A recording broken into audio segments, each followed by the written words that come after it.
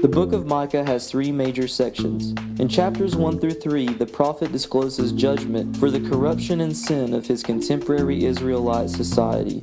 In chapters 4 through 5, there's a glimpse beyond how things are, revealing what ought to be, what God can do to deliver the people from sin. The rest of the book, the third part, examines what a collective confession of sin looks like, as well as the promises of God despite the sins of the people.